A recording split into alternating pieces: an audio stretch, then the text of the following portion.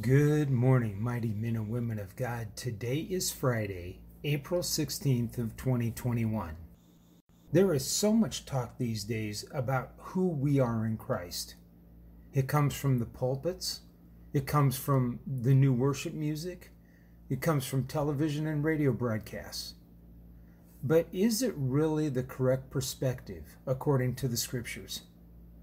When we subject ourselves to this type of doctrine, we actually start robbing Father God of a portion of His glory.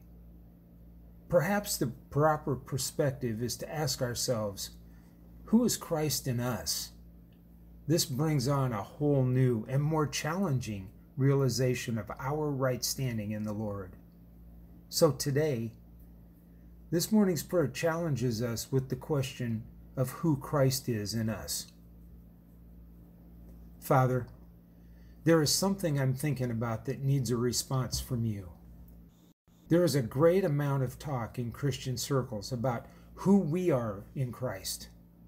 Father, our pulpits are filled with that message. Many of the new and popular worship songs contain lyrics that are filled with that message as well. Father, it just doesn't settle in my spirit. It's likened to a clay pot boasting about its beauty and usefulness, instead of recognizing the potter for their creativeness and finishing touches. The clay pot was just a lump, formless and void of usefulness until it was formed, fired, and finished into something beautiful and purposed for use. This is how we have come into being, each and every one of us. To sing and boast of who we are in Christ just seems to miss the mark, Father. In archery, to miss the mark is called a sin.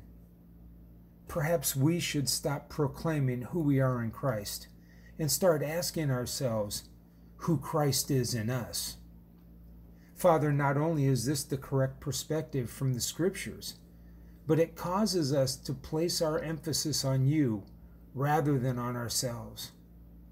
We are instructed by you, Father, to look unto Jesus, who is the author and finisher of our faith. And even more, let us consider the words from Philippians chapter 2. Let this mind be in you, which was also in Christ Jesus. Father, He who was your only begotten Son made himself of no reputation, became a servant, humbled himself before you, and became obedient to the point of death, even death on the cross. This is why he was highly exalted and given the name that is above every name. Father, let us take notice. Urge us to pick up our cross and follow Jesus, even into complete obscurity if need be. After all, Father, it's all about you and Jesus, not about us. It's in the mighty name of Jesus I pray this morning. Amen. This is Jeff with this morning's prayer, praying that you have a great and God-filled day today. Shalom.